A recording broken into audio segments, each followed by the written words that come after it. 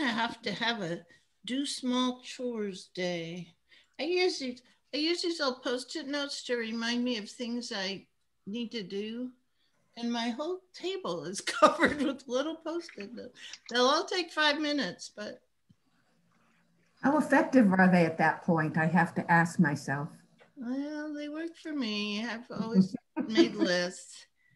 Hi, Well, everybody. Thank you for turning on your cameras. I love that. I love to see the faces. I understand that sometimes the bandwidth might be keeping you from doing that, but it's always nice to at least start off with that. Or the puppy. Mm-hmm. Puppies always steal the show.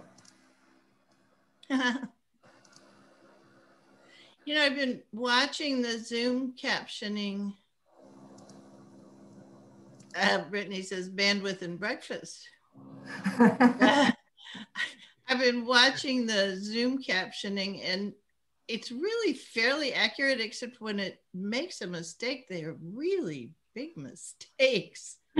Sometimes I just have to hide my surprise because I look down and I see something that I said that was totally misunderstood, and I don't want to dwell on it because it's embarrassing sometimes. Yeah. We need to get Zoom to stop putting in bad words. It needs an autocorrect, I think. Oh, speaking of young ones. Look, or parental controls. We need an introduction from you today. Who do you have with you? Can you unmute yourself? Hi, I'm Shayna, Assistive Technology, AAC SLP at MESD, and this is Ao and my daughter. Hi, Ao. Oh, beautiful. We're so glad you're with us this morning, friend. Hi. Can you see yourself on TV? Do you see yourself? Good morning.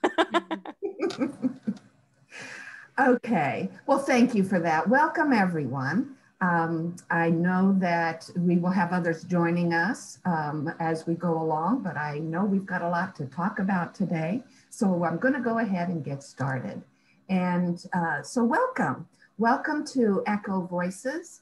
This is our second year of Echo Voices in support of our learners with complex communication needs. And it's our voice, it's our chance to talk about what those needs are and how we can support them. Our entire first year was really about philosophy and making sure that you know that you've got the skills. It may be intimidating to think about adding on a complex outcome and teletherapy, but you've got this, and that's where we started. And then this year, we're just looking at different models for integration and implementation. So we've been sharing some great sessions, and today is no exception. We're so excited for this. Your sign-in is your record of attendance. You will be receiving contact hour credit. This year we are sending those to have viewed live. We're sending those certificates out, hopefully within a couple of days with my 2.3 FTE of staff. It is a priority to get those out to you, but we're also adding comprehension quizzes. So when we post the session recordings at the spot that you see right here in our SMORE newsletter, there will be a comprehension quiz that accompanies it so that you can receive a certificate from the recording. So you'll receive those CEUs again for the comprehension quiz. You'll receive 1.25 contact hours, and if you complete with the 90% accuracy. So just wanted to point out that we are now using the Zoom closed captioning. It is built right within Zoom, so you should see that. If you don't, go to your toolbar at the bottom of your screen, and then you'll click where it says live transcript, and you can change how you receive that. So we're happy that's built into Zoom now. And again, you are the biggest reason that we are here. We want to hear from you. And you may be intimidated, but don't be, because we are all here for the same reason, to discuss and come up with solutions and sharing. So please unmute yourself, and Gail and I will be monitoring the chat box as we go along. So either way, we want to hear from you. I'm Deb Fitzgibbons, Some call me Deborah. Mostly it was my mom when I was in trouble. But I am the coordinator of the Oregon Technology Access Program and regional and statewide services for students with orthopedic impairment, supporting therapists. No small task these days. So many things going on and so many questions. I have nothing to disclose other than that this is my job along with my passion. But I am also thrilled to have Gail to introduce herself. We've been doing these sessions together, and I am thrilled for every minute of the learning. Gail? Good morning, everybody. It's good to be with you, and I'm very excited to have Erin Sheldon with us today. She's an old friend and somebody I've been able to work with over several years now. I am an independent consultant. Do we have another slide, Deb? Yeah, I'm an independent consultant in the area of special education, a former school administrator and a former OTAP coordinator. My disclosure is that I am also under contract to 3 different ECHO programs, the ECHO Voices program through OTAP, the University of Wyoming's ECHO and Assistive Technology program, and the RSOI's ECHO Ties program, which is specifically developed for therapists. Specifically developed by therapists, but the topics always cross over. We always meet is a common theme, and a common theme for therapists is how do we implement? What are we talking about? And so I just want to point out to you that next time, November 18th, when we get together again, model as a master pal. And Tabby Jones, I'm not sure how to pronounce her last name. I will probably need to learn. Williber, okay. I've only seen it written, so thank you for that, Erin. But Tabby has been mentioned last week. Rachel and Chris Bouguet mentioned her as a model for integration. She's very well known in this area, and this is her model. And so she'll be sharing with us on November 18th, but today. We are thrilled to welcome Erin. Some of you may have seen her as a participant or a presenter at our conference, I think 2 years ago. I saw Erin at ATIA in January before the world changed on its ear. And I said, can you come to see us for our conference in April 2021? Well, she's still coming, but she's coming virtually because our conference will be virtual. So Erin is presenting with us today, the participation model, planning for implementation. She's got a wealth of experience and wears many different hats. And she's going to introduce herself and tell us about her why much better than I ever could.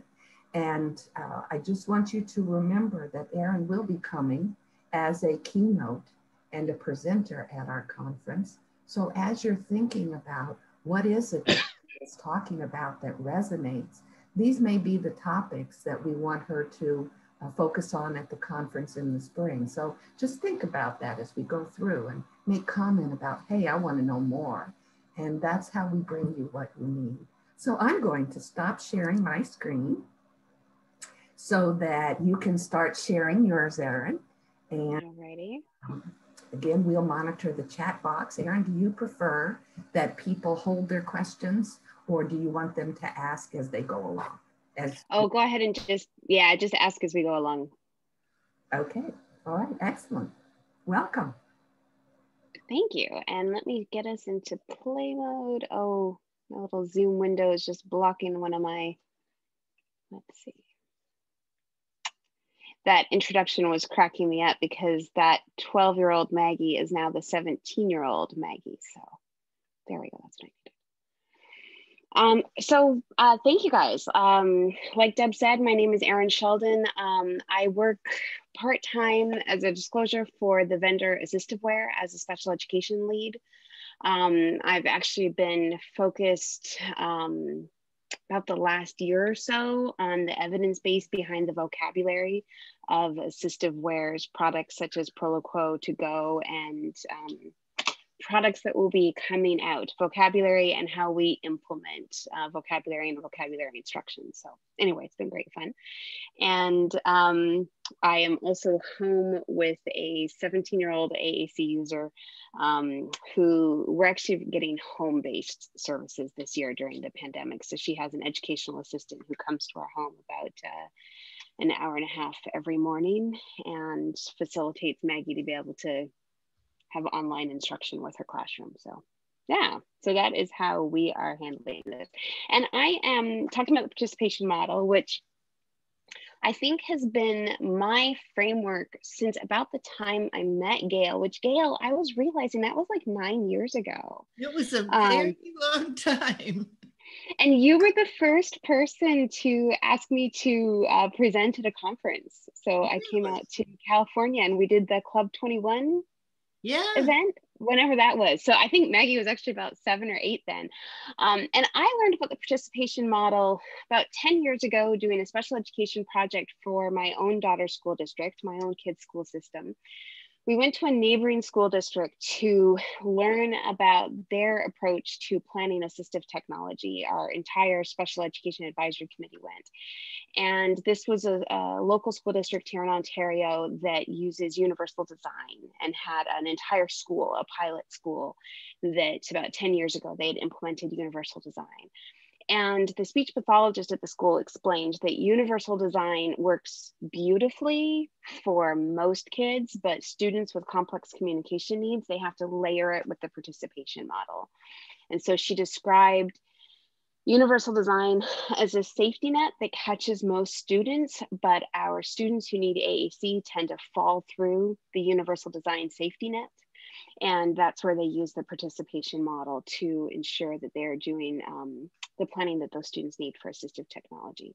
So she explained it to me and it has been like my guiding framework ever since. And it's interesting. It's so funny.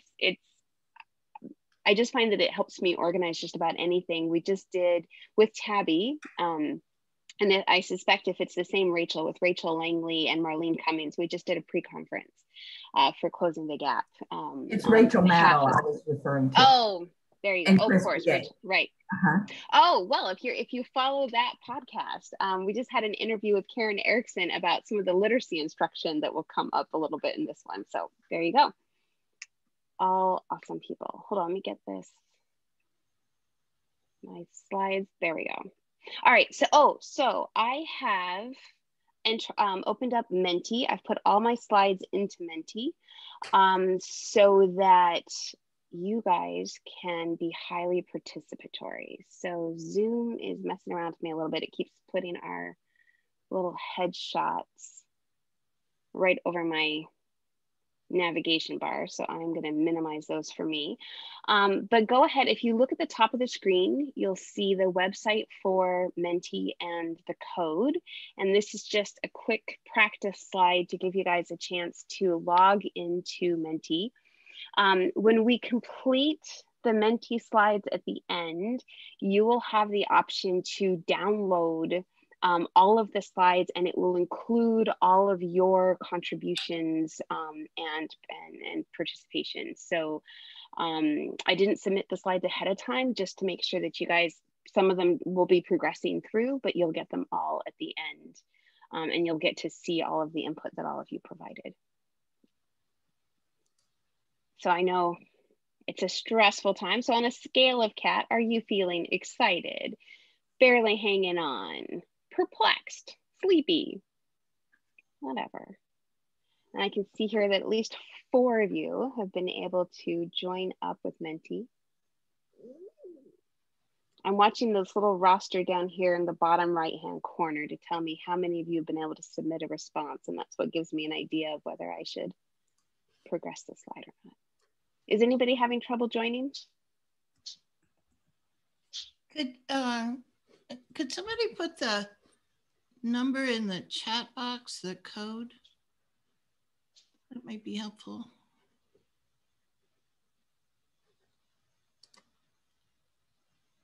Thank you.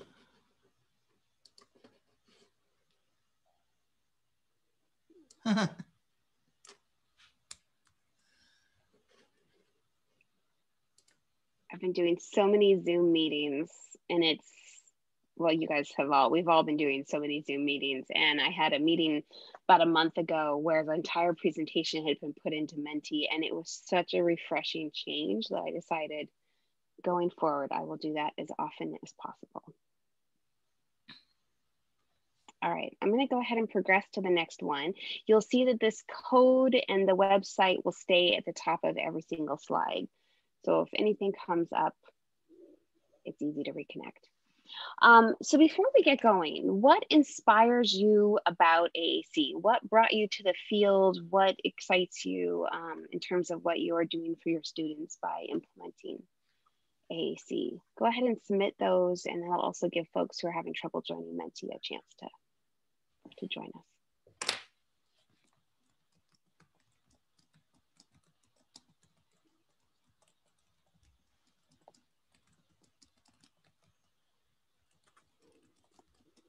Supporting students who need communication access the most. I love getting to see the AAC unlock learning, improving quality of life for individuals and their families, seeing the child get it and start communicating.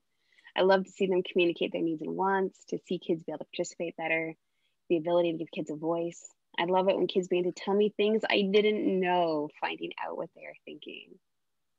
Okay, awesome. Hearing a student or client's voice and thoughts for the first time, seeing learners who've been given a voice become active participants in their lives. Awesome. Yeah, so this is exactly what has brought us to this field, and we will come back to this a little bit when we think about what participation is according to the participation model. So now, what forms of AAC assessment do you currently use as you're evaluating students for AAC? What are some of the tools? I've just put in some of the most common here. Set process, communication matrix, functional communication profile. Go ahead and unmute yourself if you check others so we can hear what you were thinking when you clicked that.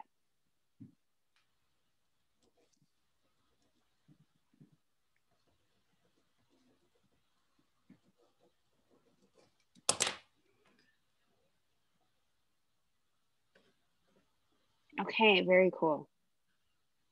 So it looks like a lot of you use the set process, the communication matrix, which is awesome, the DAG2 functional communication profile, and at least one person uses something else. Okay. Oh, and there's the pragmatics profile. I personally love the pragmatics profile, but I think it's because I tend to work with such complex kiddos. All right, so let's break down the participation model, and we will be referring back to both of those things we just did. If you have ever opened up, for example, the Buchelman and Miranda AAC textbook, it is massive. I once evaluated the reading level of the big AAC textbook from Brooks Publishing that Pat Miranda and David Buchelman published. I think the reading level was like grade level 26. So I forgive you if you struggled with any parts of it. But it is a brilliant model that Pat Miranda has given us. And basically what she is saying is that in order to support our students to meet their communication needs and participate in life, we have to make sure that we are unpacking barriers they face both physically, their access barriers. These are their, whatever the nature of their disability is, that's getting in the way of that's impairing their ability to participate, as well as their opportunity barriers. So she just gave us this framework to make sure that we're evaluating both of these. And this is a slightly more just simplistic version. We can think about our students having two kinds of barriers that they face. And so again, those access barriers are the nature of their disability. It might be differences in how they coordinate and control their body, how they receive information from their senses, how they have learned and are learning language and literacy, how their brain works in terms of thinking, cognition, and attention. But then the other kind of barriers is the opportunity barriers. And these are the result of how other people respond to the student's disability. So it's really separate from our students' biology. It's separate from their their disability. And these opportunity barriers can be everything from the knowledge and skill level of all of us and of their educators and their families. It can be the practices and policies within our systems, and it can be the attitudes that kind of guide, you know, the mindsets that guide all of those practices and policies. And we're going to spend some time kind of unpacking what those look like. First, though, one of the things that I find most compelling about the participation model is how we conceptualize what it means to participate. And Pat Miranda makes it very clear that what she's thinking about is, what is it that people without disabilities are able to do? What are they participating in? How are they participating? And how are we making that accessible to our students? And so I think of it as having kind of 4 broad outcomes that we can think about for participation. The most obvious for AAC obviously is communication, that our students have the skills and the technology that they need to be understood, and understood by a broad range of people, not just familiar people, and for a broad range of purposes for communication. Everything from social to commenting and expressing opinions and protesting and requesting and all the like. But then there's also educational outcomes, right? Because I think most of us are working within a school system. And so why are we going to school, and are we participating in the actual learning of school? Are we learning the essential skills and knowledge to be able to participate in society, and to be able to participate more broadly in things like voting and, right, the civic responsibilities of being a member of society? So are we learning the essential skills of language and literacy and numeracy and technology so that we can really participate in our communities? Are we developing the social outcomes so that by the time we leave schools, we have close friendships and strong family relationships, and our communication partners are effective, and our community has learned how to support our communication, especially the more complex the needs of some of our folks, the more that our communities really need to be prepared to be good communication partners and to understand and support our students. And are we developing the skills of self-determination, right? Again, that's getting back to concepts of citizenship. Like, what does it mean to have control, choice and control of our own lives, but also transition planning, right? So as students become teenagers and enter secondary, are they leaving school with the skills to participate in the most important decisions about their life, and to really be able to express their own individuality and their own personhood? And Pat Miranda talks about when she shares the participation model, making sure that we're looking to kind of age appropriate norms. Like, what is someone without disabilities of this same age in this same space? What are they learning, and how are we creating access to that?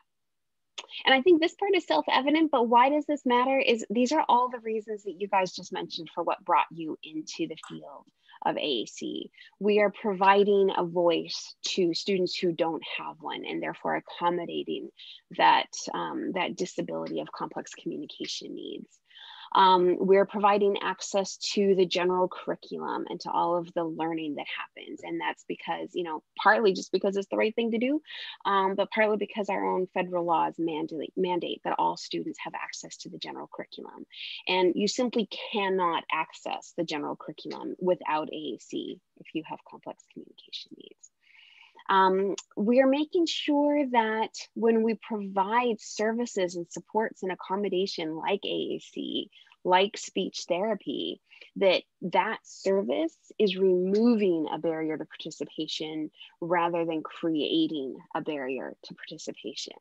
And we'll talk a little bit about what that means, but it can mean that, you know, sometimes in response to a disability, we create a special program or create a special service, and that very strong good intention can itself become a way that students are not now able to participate in the life of their schools or the life of their communities. And we're making sure that we're providing equal opportunity. We know, for example, that there is huge variation between the states in terms of which populations of students are currently getting access to AAC. But our longitudinal research is really showing that school systems and states that provide AAC as early as possible to the broadest range of students, to whatever students cannot meet their needs with spoken language.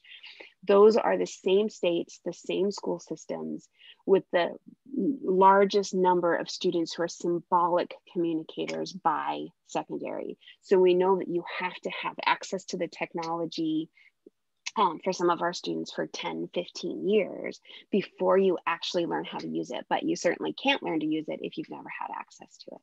So these opportunities, creating equal opportunity, is just kind of, I think, one of our driving principles. So when we go back to the ways that we currently evaluate students for AAC, we can see that different evaluation tools are better at some things than others. So for example, the functional communication profile and the DAG2 are very effective at assessing access needs. The pragmatics profile, the AAC profile, the SET framework also look at things like opportunity barriers. They also look at things like communication partner behaviors. So how is the person being interpreted? How are they working within the environment and what's in front of them? And the Project Core, I'm sure you guys are familiar with Project Core, they're self-evaluation tools that are part of Project Core that give staff an opportunity to reflect on how they're implementing AAC. It's really the only tool I have found, AAC evaluation tool, that focuses entirely on opportunity barriers. So it's not really asking questions about how students are accessing technology. It's just asking how we're implementing it. So there's a range of tools, and it really, I hope this visual just kind of helps us think about how we need more than one tool in order to make sure that we're really looking at all the barriers our students face. So I won't spend a lot of time on access barriers because as medical professionals, as school professionals, I think these tend to be the most well-known. These are the most likely to be captured in, the kind of ordinary feature matching that we do, and all the common assessments that students with complex needs face. The kinds of access barriers that our students face, they might be cognitive in terms of limits to their attention, to their memory, to their ability to retrieve memories, to retrieve words, self-regulation. It's also linguistic in terms of how our students are learning to understand symbols and spoken language, and what words mean and how we change the meaning of words by how we put them together, how words can be represented either in print through literacy or visually through things like graphic symbols. But it's also our students' sensory needs, whether they're able to see and touch and access whatever technology we put in front of them. So these tend to be already the most well documented with the students that we support. And what I thought was just useful to think about is how all of these relate to each other. So for example, a student with significant motor needs may have not physically explored their world very much, particularly if they also have sensory needs such as visual impairment. So we know that that directly impacts things like cognition and learning about the world and the student's ability to learn through sort of incidental experiences. And students who cannot produce speech, which might be a motor need, struggle in their linguistic development if they've never been able to explore language and combine words and be able to actually participate in language, as opposed to just hearing spoken language but not be able to produce it. So access barriers always interact with each other. And I think the students that I focus on the most are students who both have significant cognitive and intellectual disabilities, as well as motor disabilities, as well as sensory disabilities with, in terms of their hearing, their vision, their sensory processing, all the like.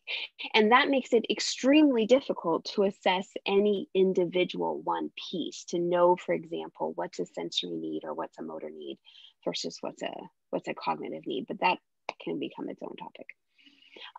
So I thought we'd just stop really quick and just ask, so how do you currently evaluate access barriers amongst your students? Some of you already mentioned some common tools, but what are some of the things you currently do, maybe with an IEP team, to evaluate the access barriers, the nature of the disability that your students face?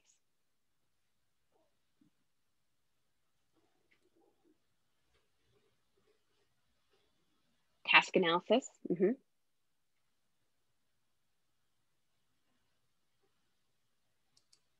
Multidisciplinary teaming with related services, absolutely. And the more complex the student, the more multidisciplinary we usually need that team to be. Observation. Mostly informal consultation, task analysis, getting help from the Adaptive Tech Center. Yeah, so finding external expertise, a set meeting to help float things to the surface, taking a team approach, absolutely. So this kind of, I think the big message we're getting here is we can interview students, we need to know we need to gather the knowledge of the people most familiar with them. In some of my districts, we're still struggling to help other professionals realize that there are access barriers. Absolutely. Okay. So you guys have lots of different approaches for doing this, and observation being a really key one. So now let's look at opportunity barriers, because these don't tend to be as carefully evaluated as access barriers. And the way that Miranda and Buchelman describe opportunity barriers is they sort of group them in 5 areas. There is policy. Policy barriers are when access to AAC is limited by some kind of policy. Hey, sorry, my doorbell rang and the puppy losing his mind. So access to AAC is limited by someone's policy or regulation. This means that someone in authority has created this barrier. It could be your state legislature, it could be your school board, it could be the head of the AT department, but it means that a formal decision has been made. A practice barrier, people often mistake practice barriers for policy barriers, but a practice barrier just means this is the way we have always done it. And we often assume that the way we've always done it is required. But often it's actually something that just a group, a multidisciplinary team can evaluate. Sorry, an electrician has come to fix something in our house and my husband's taking care of the dog. Knowledge and skill barriers are talked about the most frequently when I talk to speech therapists. And it's where, for example, the knowledge about AAC implementation maybe rests mostly with the speech language pathologist, but access to that knowledge is more limited. Access to AAC is more limited because other team members don't have that same level of knowledge. Or maybe they've learned about something in books or through webinars, but they haven't learned how to apply that knowledge. And that's when we see skill barriers. And then what tends to overlay all of this is attitudinal barriers. It's when mindsets are really what's getting in the way of how we implement AAC. And you know an attitudinal barrier when you come across it, and we're actually going to spend a little bit of time practicing kind of how to identify these different barriers when you come to them. It's interesting, one of the things that always cracked me up in the Buchelman and Miranda text is Pat talks about simply directly confronting an attitudinal barrier and saying, I think your attitude is the problem, is rarely an effective strategy, right? It's something that we tend to need to work around. And I think it's something that your own Echo Voices program addressed a lot last year by really focusing on mindsets and kind of a common language and common understanding of what everybody's up to. And again, just like access barriers, opportunity barriers interact with each other. So a certain policy about how AAC is provided can really inform practice, how we might fund or organize professional learning, especially for classroom staff and communication partners, can be influenced by what we fund and what policies and what practices we have and the like. And so it's very difficult to simply address one of these individually. But you guys already mentioned the set process and the pragmatics profile. What are some other ways that you currently evaluate opportunity barriers? Go ahead and take a minute and fill those in.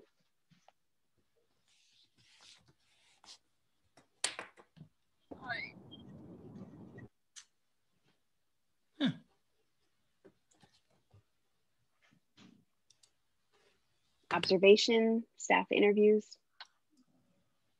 what people say and what people do, taking a social inventory. Brutal self-reflection and environmental assessment.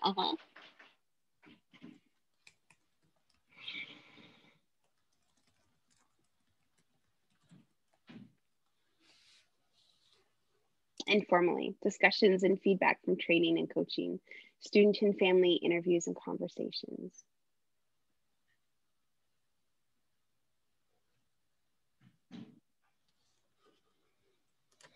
I'll give it one more second to see if you guys have more. Case by case, looking at how the student is interacting and how his academic data is coming along. Again, task analysis. What are the goals and what's standing in the way? Okay. So let's practice identifying opportunity barriers, because just identifying and naming them is often half the challenge. If you have a situation like this, actually this is you'll hear from Tabby in 2 weeks. Tabby talks about the biggest barrier she faced is our district does not provide teachers or aides with release time or funding to attend workshops or trainings on AAC. This is the barrier that led her to create the Master Pal program, those modules. What kind of barrier is this when a district is not providing that kind of professional release time or funding for professional learning? Policy, practice.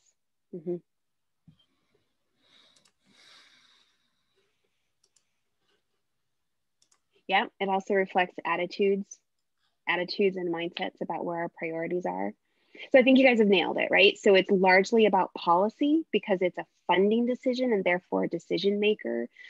Someone in authority has made that decision, but that decision very much reflects the knowledge and attitudes of the decision makers, of the system itself and the practices of that system, because so often what we do policy-wise is a reflection of just what we've always done. How about this? When Medicaid funding or any specific funding system restricts how we provide AAC and how we provide those kind of speech therapy services, what kind of barrier is that when we see it?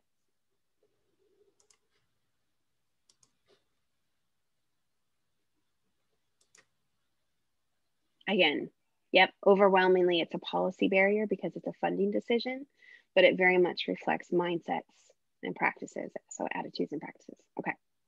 How about our AT team is swamped with AAC referrals? I'm sure none of you can relate to this, but because of the large number of AAC referrals, we cannot also provide support with AAC implementation.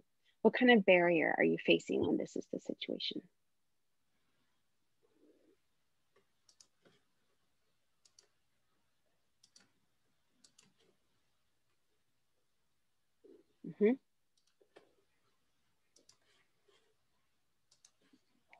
I can tell you guys have been talking to Chris Begay and Rachel Madel, because just the fact that, this consensus around the fact that it's often about practice and skills and knowledge of the team, it very well could reflect the policies, for example, the funding system of wherever you work.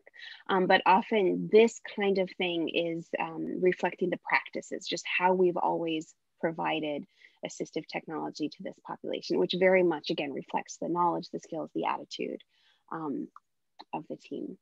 How about this one? I call this the kale theory of AAC. Our staff treat AAC like kale or quinoa. It's a good, healthy idea in theory, but they don't actually cook it or eat it. What kind of barrier is that?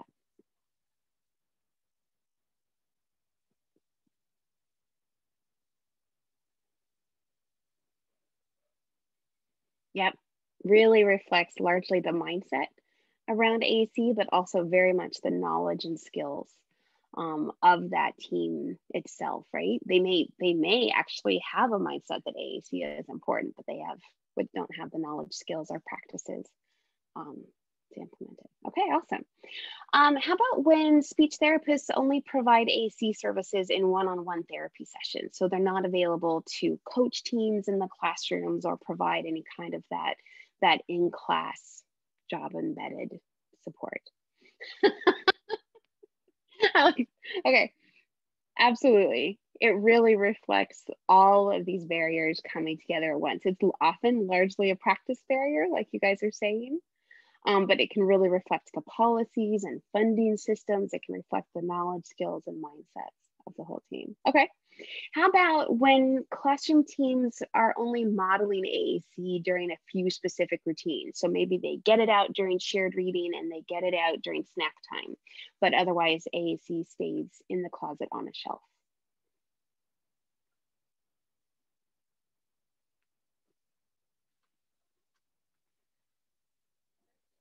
Okay, you guys are really nailing it. This really reflects the mindsets, the skills, the knowledge, and the practices of the team, right? And often people will do what makes them feel competent and effective. So if they know how to use AAC during those specific routines, they'll do it. But if they don't have the habits or the mindsets or the practices to do it otherwise, then we're going to see that very limited use. All right, out of curiosity, how much do these 5 kinds of barriers affect your work? You can rate them in terms of which ones you feel are having the biggest effect on your work and which ones are having a more minor effect.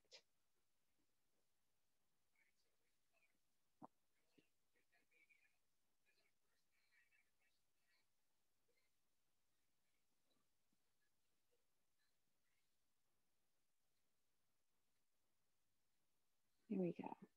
Oh, wow. Okay. So skills and practices. That's interesting. This is exactly the same responses we got in our pre-conference at Closing the Gap last week. Skills, attitudes, practices. Okay. I'm gonna give you another scenario. What about when you hear some students are too low functioning to learn AAC? What are you hearing? What kind of barrier is that?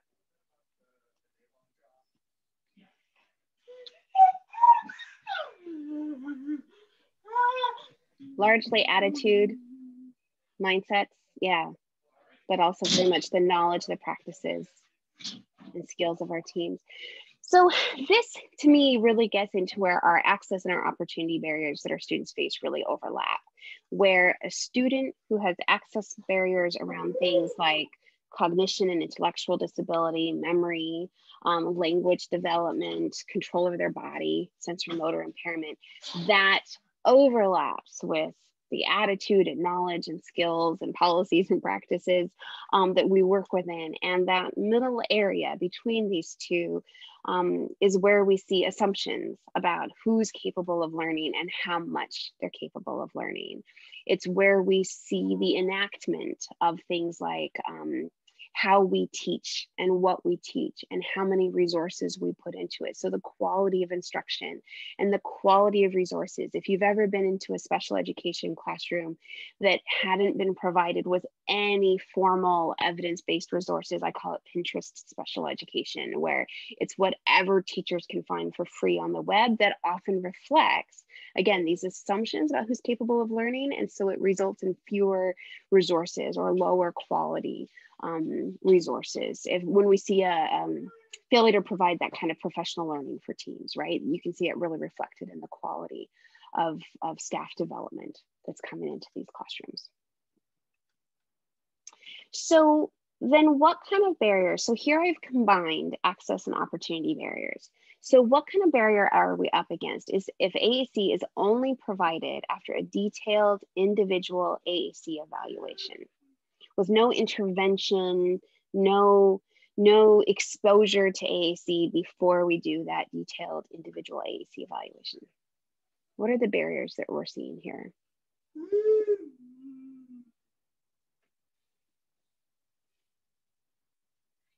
Mm-hmm. Mm-hmm.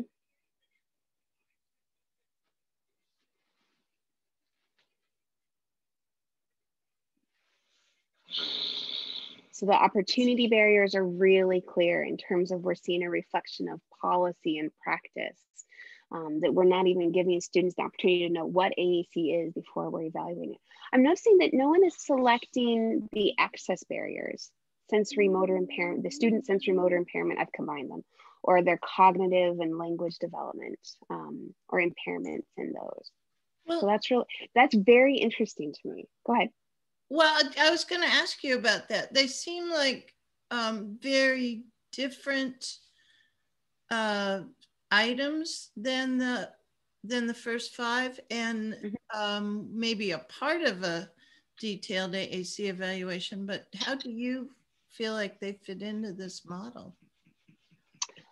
Just that we have to be aware of both of them, right? So for example, if we don't have any kind of what, for example, Chris and Rachel on their podcast talk a lot about having some kind of universally available AAC system. If we don't have access to something like that that can be accessed by most students, or some kind of response to intervention approach, where we have some version of symbolic language that we're making available to students, letting them observe and model, then we'll never meet both of these. Like, I think we have to figure out a system that does both.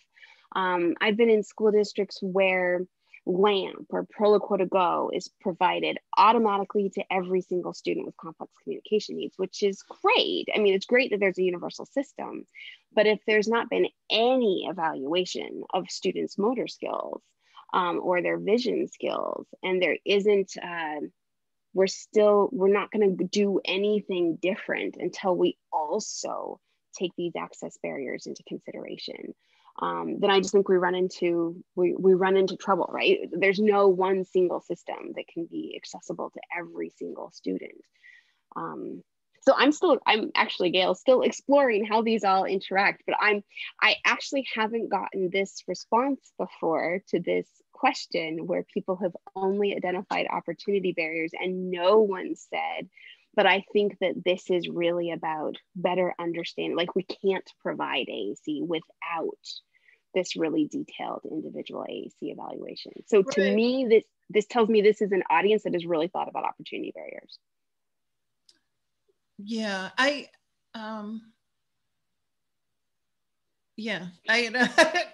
let me think about it. Well, maybe we'll talk later. Okay, yeah, keep thinking about it. I'm wrapping my brain around it. I'm with you, Gail.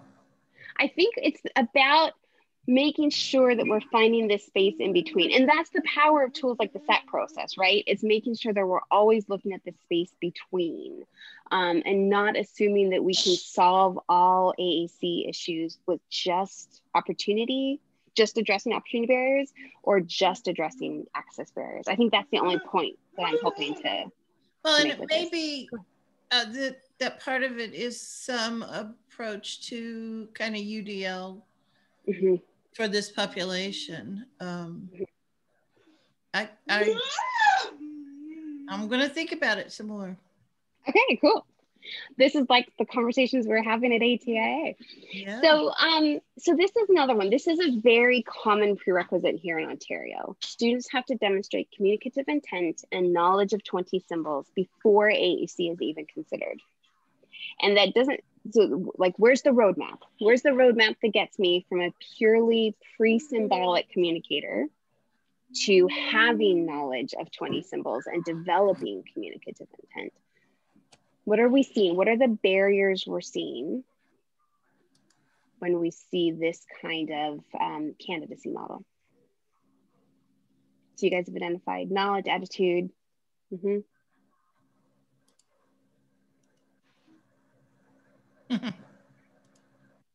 I think I completely agree with you guys. I think it's largely knowledge and attitude, but all of these, this is the overlap. This is where I feel like it all comes together, that yes, our students have really significant impairment, right? And we have to be aware of that, but we also have to be addressing those opportunity barriers. Well, this is really interesting. How about when we hear, my students aren't motivated to use AAC. They prefer to communicate what they need with gestures or sounds. And you might hear this from families, right? There's a lot of people you might hear this from. What kind of barrier are those students up against if this is what we're hearing?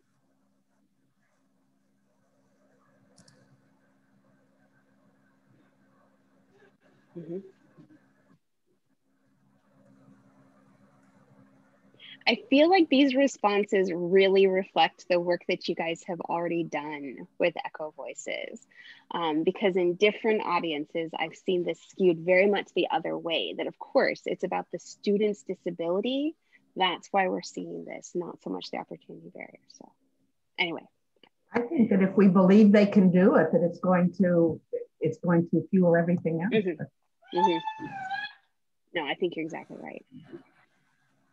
So this is where, to me, opportunity barriers come together with exactly what you guys are doing in Echo Voices, and that you're both evaluating the needs of your system as a whole, of your state as a whole, of how to better support staff within these individual school districts, as well as how all of you here in this group as speech pathologists are trying to evaluate the needs of individual communication partners, you know, individual families or classroom teachers or paraprofessionals and the like. And it's figuring out how do we address kind of one group of barriers in a way that supports these more individual ones. I think when I see this kind of systematic approach, like what you guys are doing with this project, this is to me where we're seeing the merger, where we're addressing all of it together, both at a systems level, as well as at the individual kind of professional level. So I think you guys are. I'm proud to say, Erin, you mentioned SLPs, but I'm proud to say that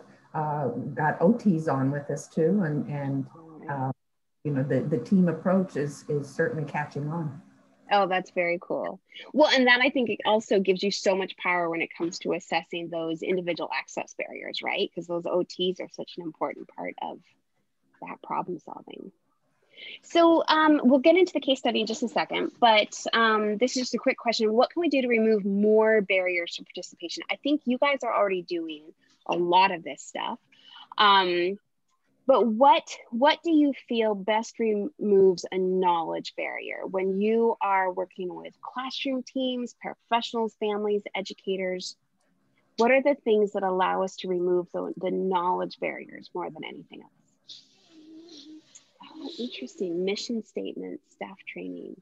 Yeah, workshops, webinars, staff training.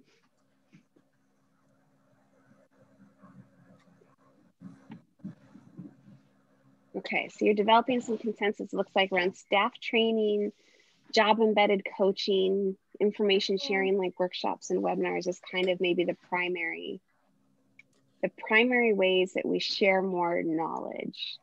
Okay, let's go to what removes a skill barrier.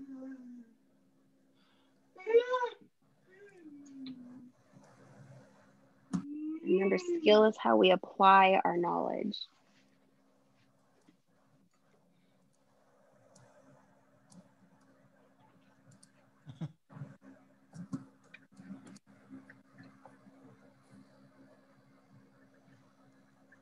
Mm-hmm.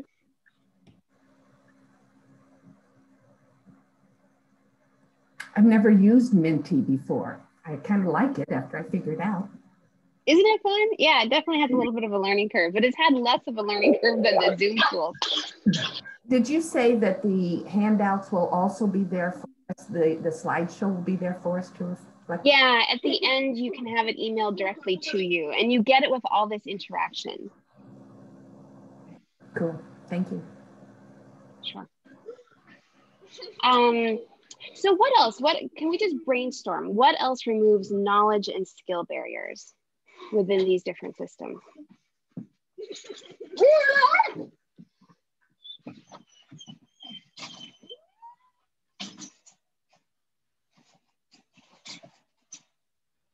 Sharing successes, and those exemplars, echo voices.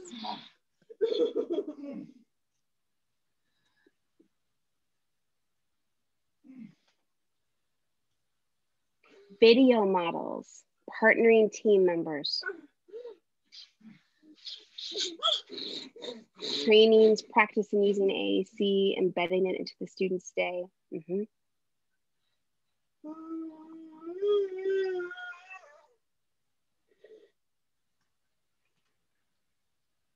Having people at home and at school trained in using the tools, yeah.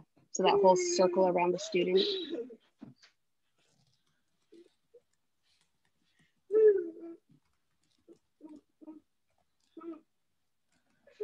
That's what I love about Menti is that everything that you guys are now submitting here becomes part of the slide so easily. So it'll now be part of your handout.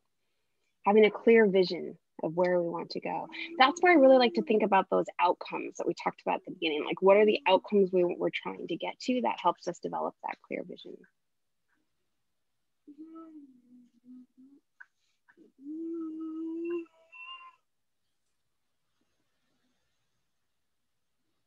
Regular, frequent training, echo, podcasts, having a community of AAC specialists to support and train us, spreading out the expert title to everyone involved. Absolutely. Okay, these are so good. All right, so now what removes a policy barrier? When policy barriers, where it's someone in authority, such as a funding decision, that is the biggest thing that we're up against, or one of them. What are the things that can really help us remove a policy barrier?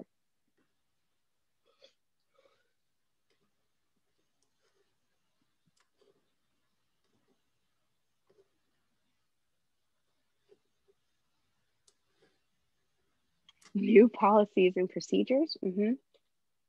Workshops and webinars, especially if they help get people on board. Mission statements that explain the rationale behind what we're doing.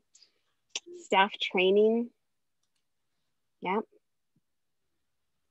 Coaching to help people implement the new policy.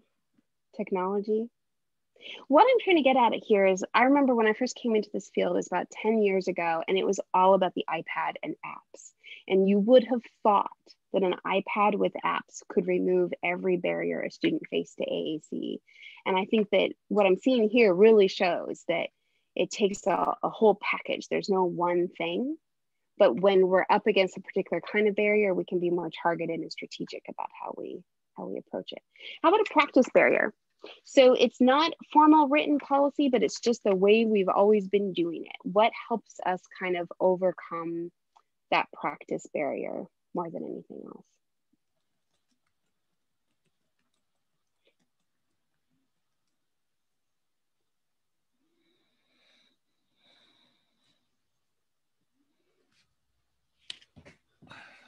Coaching, training, especially if those staff trainings, like staff meetings, we're really talking about why are we currently doing something? What's the outcome we're trying to get to? And is what we're doing actually working? So I would have put self-evaluation in, but anything that really gets us considering that. And workshops, webinars, even if it just helps us understand that there's other ways we could be doing it that we haven't been. Any other ideas? Go ahead. Yeah, any other ideas? This is Gail again. I do a lot of work in the area of systems and administrative support. And one of the things that I keep wanting to add to your list is administrative involvement, knowledge of the administrator about the kinds of barriers we're addressing, encouragement from supervisors. No, I think that's really key. The pre-conference we did last week, that was a big focus. We actually had, I think, maybe a third administrators, with otherwise the bulk being AT, AAC specialists within their system. Because yeah, so much of this is stuff where we really need to be partnering with administrators, educating administrators, and influencing administrators. So for example, one of the things that came up a lot last week was, if you're an individual SLP, if you're an individual therapist or educator, it might feel like there isn't much that you can do to address policy and practice.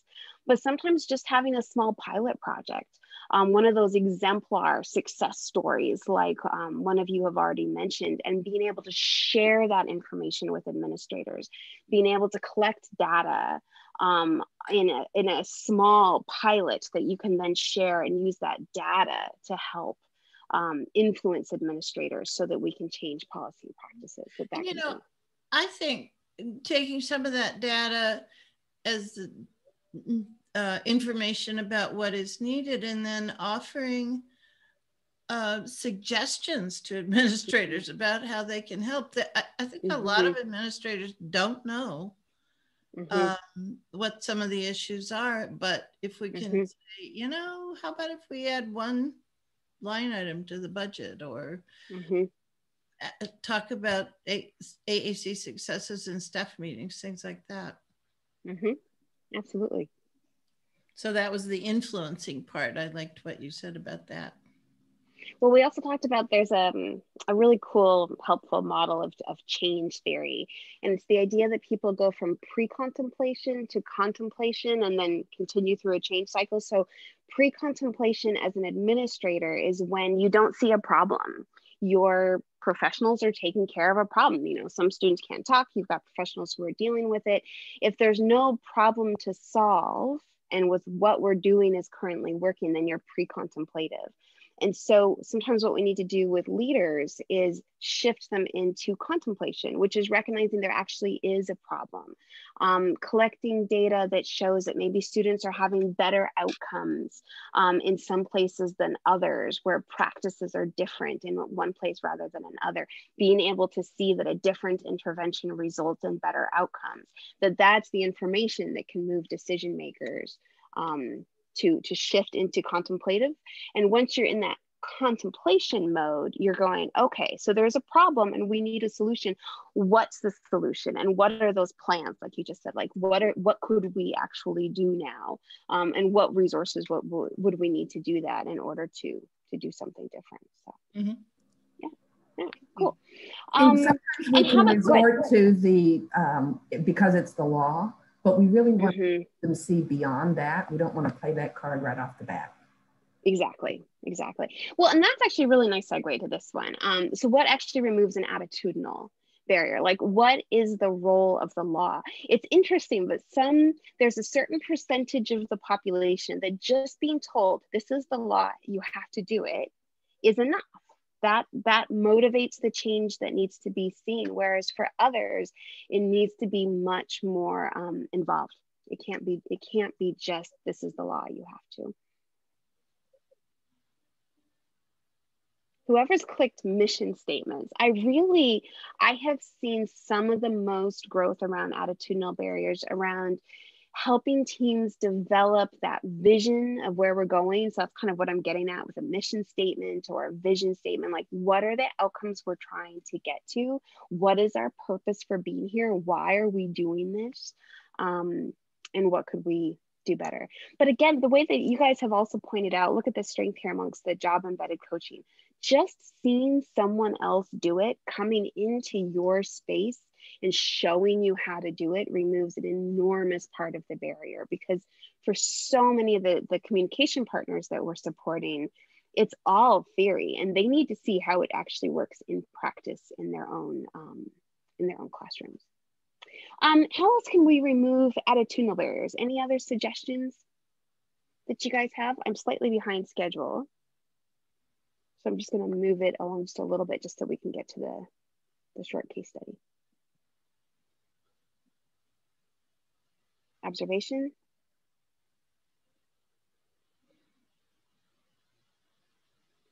Webinars with AAC users. I was hoping someone would say that. Hear success stories of other students, but hearing directly from AAC users, that is often where that is the most powerful, particularly if physically an AAC user appears like your complex students or the students that you serve, and then being able to actually see that outcome, having a conversation with someone who's developed the skills that you're hoping your students will develop. Yeah, modeling, case studies, supervisional enforcement, passion and dedication for the work can be contagious. Absolutely. You guys all shared at the beginning your reasons for being in the field, and that really has to be shared with the people we're trying to influence, so that passion and dedication, I don't want to say contagious during a pandemic, but can go viral in the same way. So what removes an access barrier? I should have had AAC user testimony here, hearing directly from, oh, no, that would have been for the attitudinal barrier. So how about access barriers? What removes access barriers for students? So now we're getting back to the physical nature of the disability. Do any of these things actually help us do that? And here's where we're seeing the power of technology, right? Also coaching people, training people, providing that more knowledge so they can better recognize the access barriers. But this is where we're going to really see, you know, whatever that latest technology is might be really helpful with specific access barriers our students face. Cool. Okay. So, I think this will be really quick. I'm going to throw out some really common practices. If you go to any AT conference, any AAC conference, you're going to hear about these practices. And I just wanted to think about like what barriers specifically are these addressing? When you go to a school and there's core boards posted all around the school or in the playground, is it addressing policy, practice, knowledge, skills, attitude, or specific access barriers of students?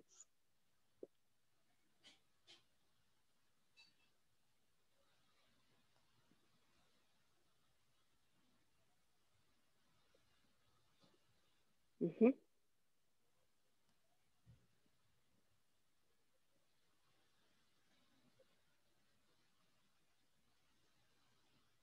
So you guys are saying that it's addressing attitudes, mindsets, it's giving people an opportunity to practice skills, probably just raising awareness, helping to shift practices, but it's also providing an actual tool that can help with the language development and actual physical access to AAC of our students. What about when we're modeling AAC while we're interacting with a student? What are the barriers that we're addressing when we do that?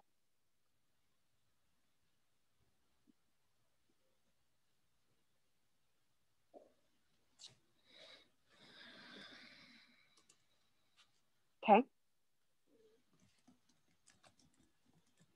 So we will be, just us modeling AAC might be improving the skills and attitudes and knowledge of the communication partners, helping to shift practices around the student, but at the same time, also addressing the language development, the graphic symbol recognition, the specific impairments our students are facing. How about when we have things like appy hours with staff so that they have an opportunity to practice using AAC when students aren't there in some kind of informal setting?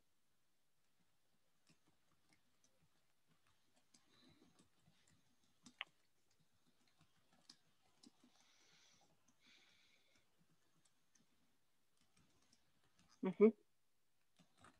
Absolutely.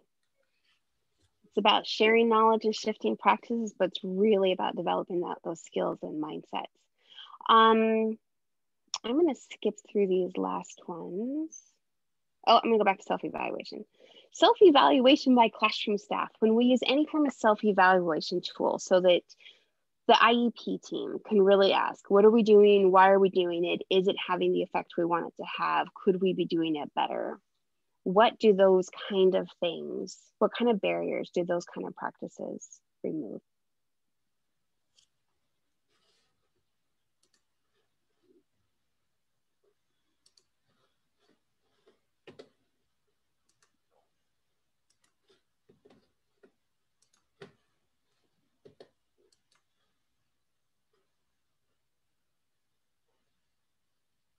Mm-hmm.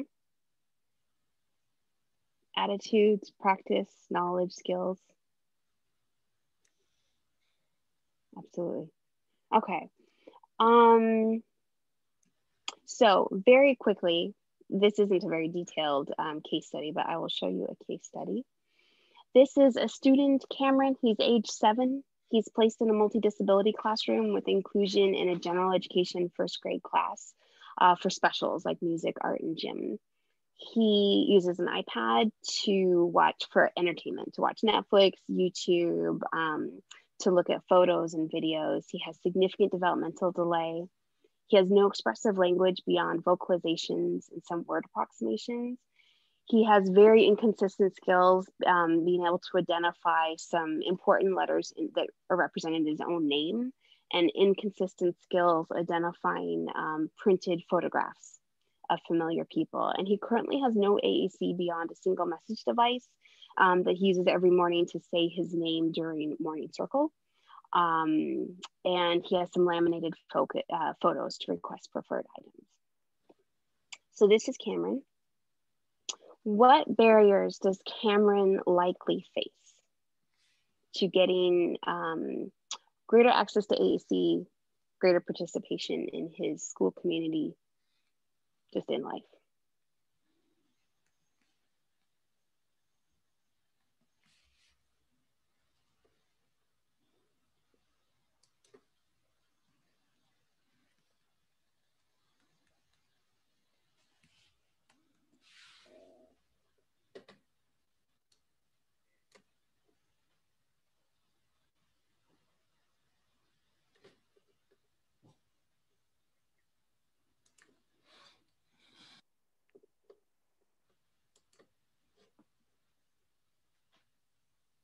So you guys are identifying his cognition, his language development. Those will be important. Attitude, the mindsets, the attitudes of people around him, the practices.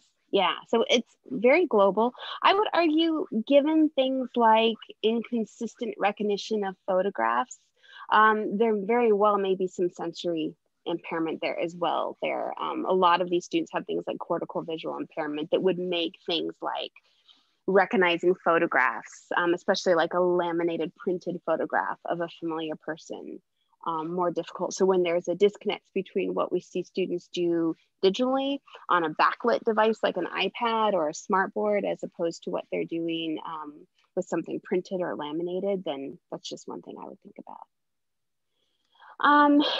What would you do beyond the things we already talked about to evaluate Cameron's access barriers? Is there anything that this very quick case study makes you think about that you should evaluate in order to understand Cameron's access needs?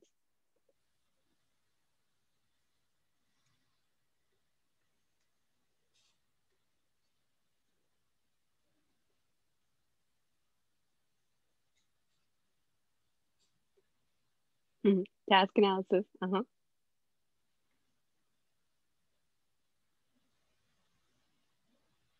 You guys talked about having interdisciplinary teams of occupational therapists. I would get the occupational therapist involved, and probably also personally, a teacher for the visually impaired, some kind of functional vision assessment, CVI evaluation.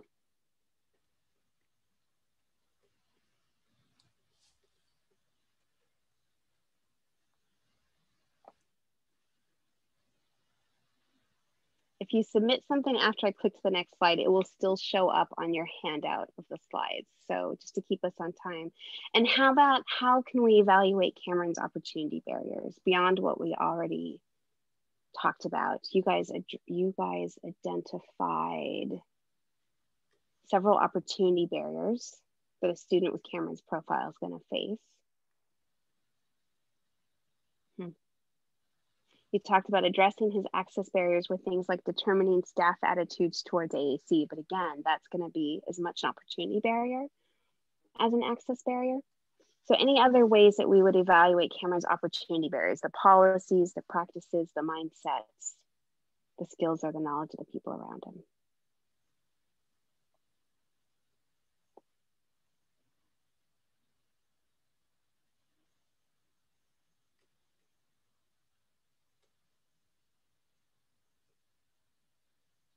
Modeling to staff and coaching for them. You guys talked about observation, and one of the things I really observe is the comments that people make, right? So as we're observing, the language that people use is often a really interesting indication of either mindsets. Also, just asking if this is the way we've always done it. Is that written down somewhere that it's the only way to do it? Or do we have, where do we have flexibility? Looking at the student's goals to see if he has the opportunities to practice, and really making sure that his goals are aligned with those outcomes that we talked about at the beginning, right? So what are the outcomes we want Cameron to have? And are his goals actually things that if he meets them, he will get closer to those outcomes? Following up on the data that we collect through the SET process and in interviews to make sure that we're really removing those barriers and expanding his opportunity to participate. You just give it one more second, see if there's anything else anybody adds. And feel free to unmute if you'd rather just say something. I don't know, going back to the chat box, someone who had to leave, who isn't able to respond now, said that the strategies, or what kind of strategies can we use when attitude is the barrier? Is it more on the knowledge end rather than coaching? Any specific questions? And Shayna agreed to that. And admin is already aware, but feeling sympathy for teachers and their high workload versus addressing their own attitudes. Identifying the problem in the same way. So I actually tried to find research on this. What is it that best addresses attitudinal barriers?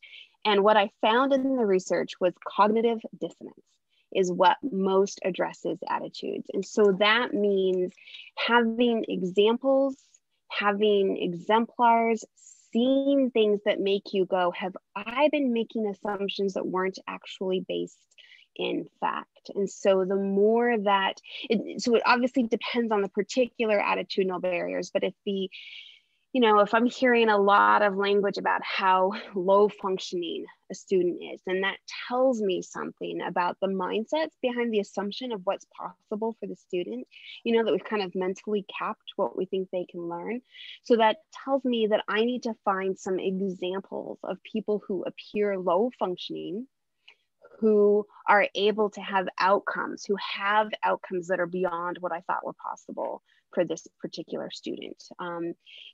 Honestly, Stephen Hawking is a great example of a person who, without the SET process, right? Who without appropriate assistive technology was extraordinarily low functioning. What was different in Stephen Hawking's case was he actually had the technology and the support he needed to fully participate. Now, that might persuade some people, but not others. But it really gets at the idea that, for example, Stephen Hawking was a full assist when it came to personal care. You don't have to be continent to use AAC. That is not a prerequisite skill.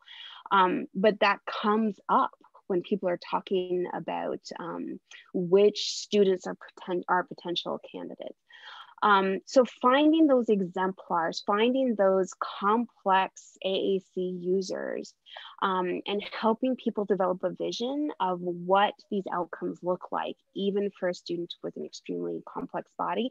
What we're trying to get at again is that cognitive dissonance, that realization that I've been making assumptions that weren't entirely based in fact. And that's the single most effective way, from what I've been able to find so far, to address attitudes. So whatever we can do to get people to first recognize what assumptions they're making, and then question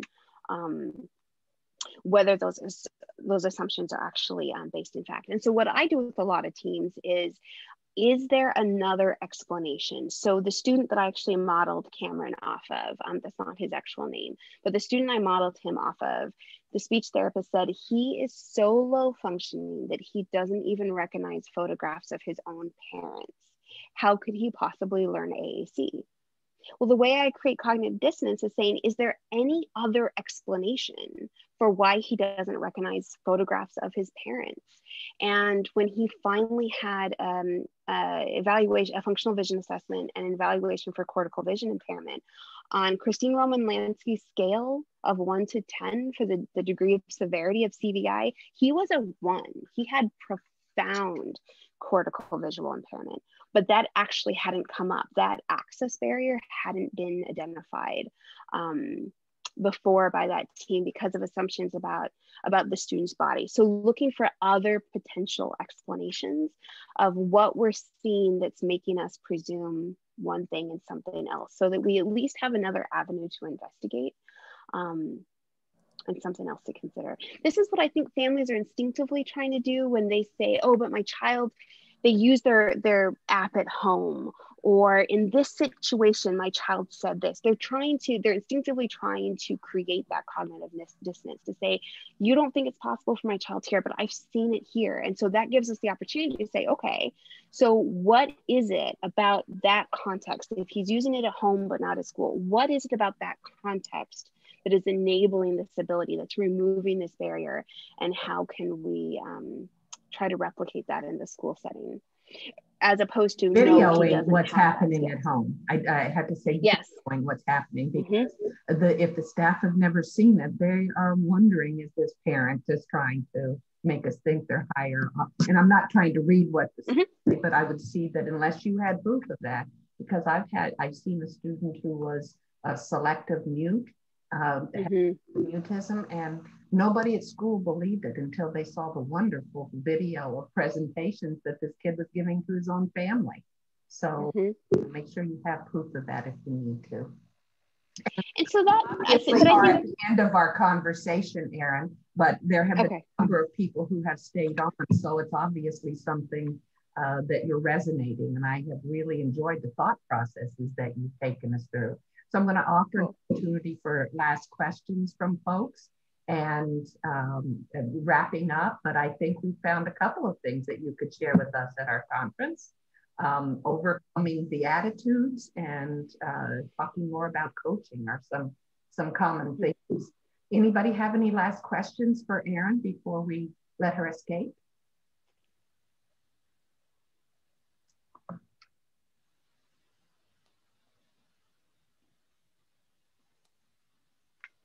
Well, it sounds like you did an excellent job, Erin. And I know that you did. I'm so proud of the work that you're doing, and I love following you whenever, if any of you are not on the quiet listserv, when I see a comment coming in from Erin, I know it's always going to be thoughtful, well thought out, and it might be long, but it's a very comprehensive answer because I love that about you, Erin. You think it through, you give every perspective, and the one that always rings true is that of a parent.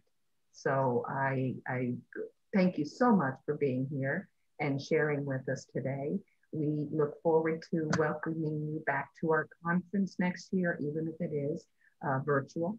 And everyone, please keep doing what you're doing, and thank you for that.